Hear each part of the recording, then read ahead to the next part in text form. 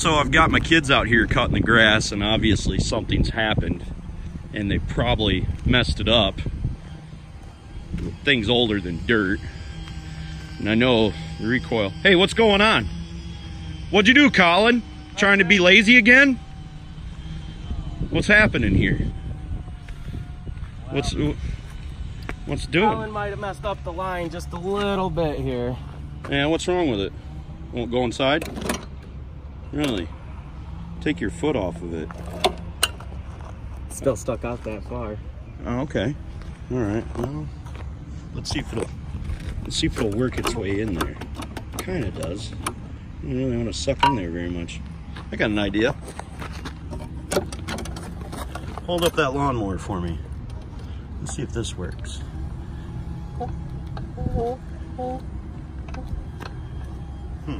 Hold on to this thing, Cameron. It's gonna add a little bit of pressure on it. If it goes in, let it go in.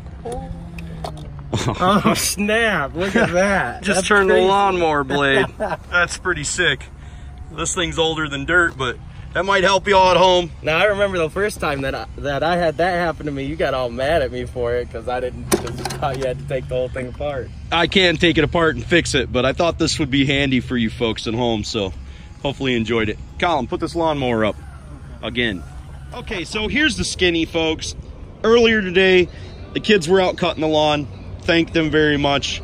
They were fun enough to play along so we could teach you something. Just in case you didn't get what we did, our cord was hanging all the way out, and it was like this, and it truly was. So I'm 43 years old. I work on cars all the time, so I can take this apart and fix this properly.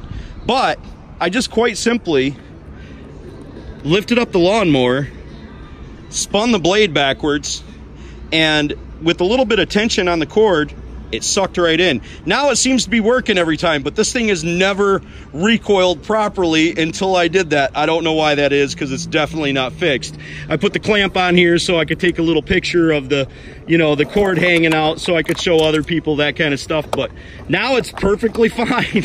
It's the craziest thing, but if you've never thought of that, that may be helpful. God bless, have the best of days. Remember, if anyone else can do it, you can do it too. This is Clay with the Clay Way. Have the best of days.